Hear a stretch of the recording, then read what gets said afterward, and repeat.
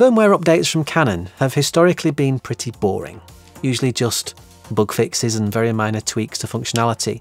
Although last week they did show they can be a little more generous with a decent update to the C70. But now Canon have shown their more generous side again with a new firmware release for the R6. And if you use the R6 professionally for either video or hybrid use, this firmware is huge news. Because not only have they given the R6 CLOG3, so we should expect about 1 stop of extra dynamic range, they've also enabled simultaneous video recording to both memory cards.